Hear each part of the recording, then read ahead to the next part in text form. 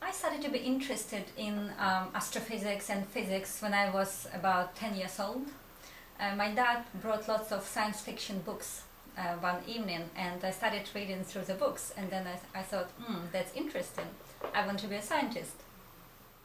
I was good in that subject at school, and I was interested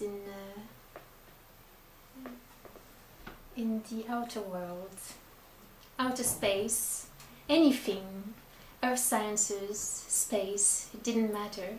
But I ended up doing space at the end.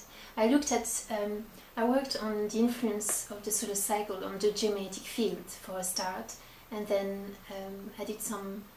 I was interested more and more in the sun, so I studied the sun, and then I went back to study the magnetosphere. So I have a wide spectrum of interests across the Sun-Earth system.